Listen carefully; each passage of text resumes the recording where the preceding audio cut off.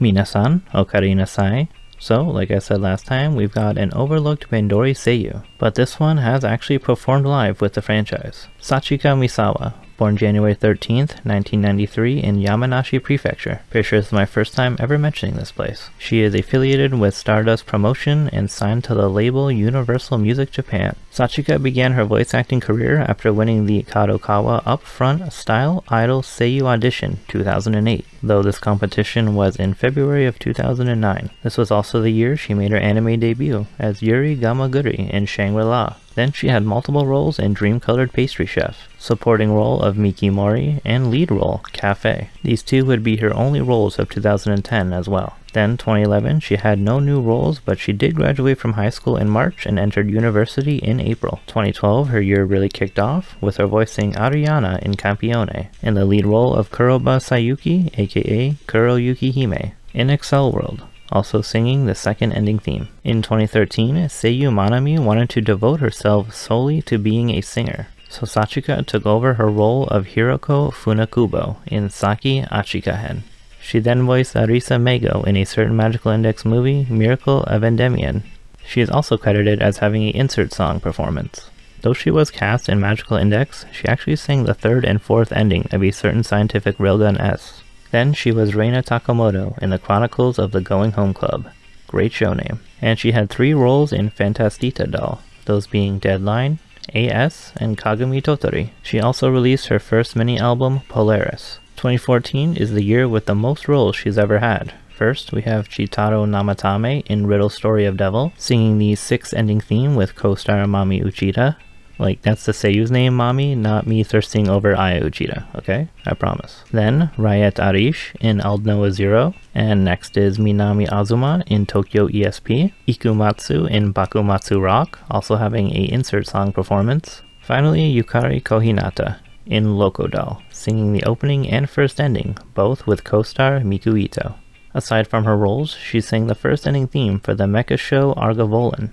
2015, her only new role was Sachiko Yonezawa in Castletown Dandelion. So close to the character having the same name as her. But now, onto 2016. She was Kichitora in Yanbo. And actually, something interesting here, she was Rin in a music video for the song Shelter by Porter Robinson. This year was also the year she graduated from university and released her first Best Of album, Infinite Selection. 2017, Saika Nonowo in Sakurada Reset. Great cast in this show.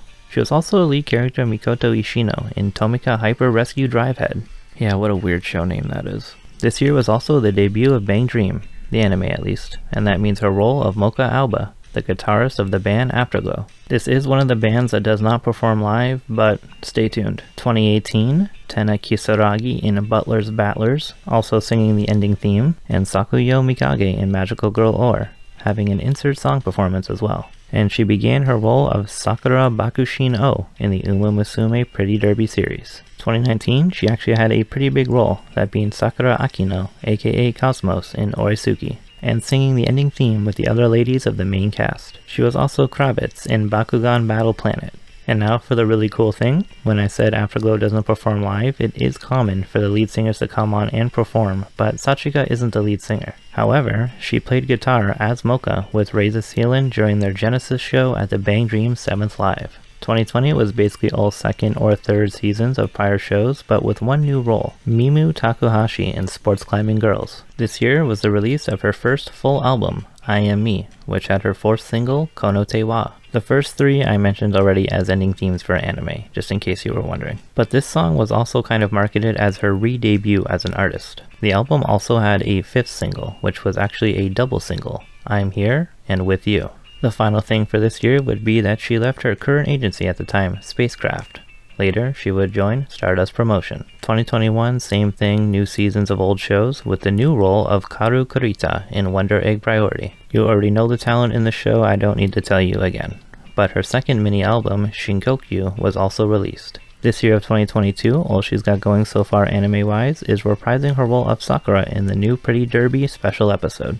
This year, she also even held her first solo live. But also very recently in June, her agency announced that she'll be taking a break from all activities due to an unspecified health issue. And now, we are on to video games. Surprisingly, she's not in Magia Record, but she's in some of the other games that everyone is, like Dragalia Lost, Grand Blue Fantasy, Azure Lane, and Onsen Musume. Onsen Musume is such a weird concept, man. I don't get Japan sometimes. Other gaming roles would include Sreya in 5 different Sword Art Online games, those being Infinity Moment, Hollow Fragment, Lost Song, Hollow Realization, and Fatal Bullet. Also the crossover game Excel World vs Sword Art Online Millennium Twilight as both Sreya and Kuro Yukihime. Other noteworthy games would include Occupus Strip 2, Infinite Stratos Archetype Break, Cookie Run Kingdom, and Fire Emblem Three Houses. And of course she has her roles in the Bangdream and Ume Musume games. She doesn't seem to have any live action dubbing roles, but she does have one live action credit for a drama show, Nana Honjo, from season 21 of Kasoken no Onna. Time for those fun facts and hobbies. She used to be the co-host of Afterglow no Yuyake Studio, together with Hisako Kanemoto. I say used to, but I'm actually not sure entirely if they stopped doing this or not, but I don't see the posts on Bandori's YouTube anymore, so... She needed a part-time job in her first year of university. She also always wanted to try being a shrine maiden, so one day she went into the office and asked for a job.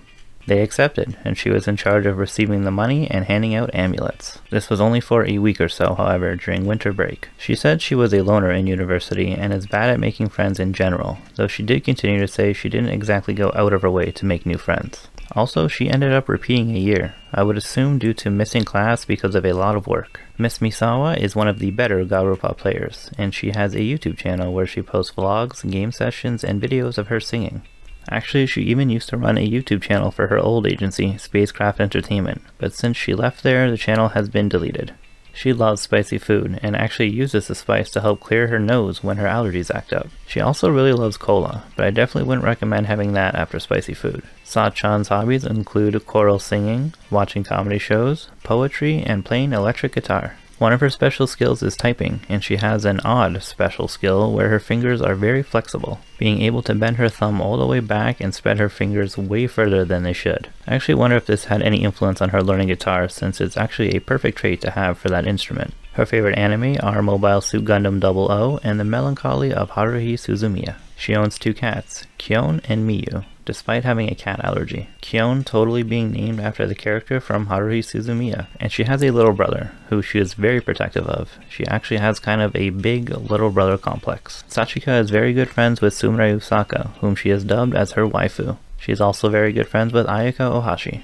She admires other Seiyuu, Maya Sakamoto, and Yukari Tomura, as well as Hello Project member Karin Miyamoto and ex-member Momoko Suganaga. But I think the person she loves the most is Yui Ogura. That woman literally goes nuts for Yui. She has a driver's license and had an official fan club called Sachi Cafe, which was created on January 13th, 2020, but ended when she left her old agency. Her new fan club is Misawa Seeker. The final fact, back on November 23rd of 2017, Sachika was appointed as one of the main ambassadors for her home Yamanashi Prefecture. And with that, we have reached the ending. Thank you so much for watching, I hope you've enjoyed, and I will see you in the next one. As of writing the script, I am unsure of what it'll be, but I took an Instagram poll, and it seems that you all want to see more Iris members and other popular, more traditional Seiyuu. So, look forward to those. はい、イントロのギターリフからぐんと引き込まれる王道ガールズロックでございます。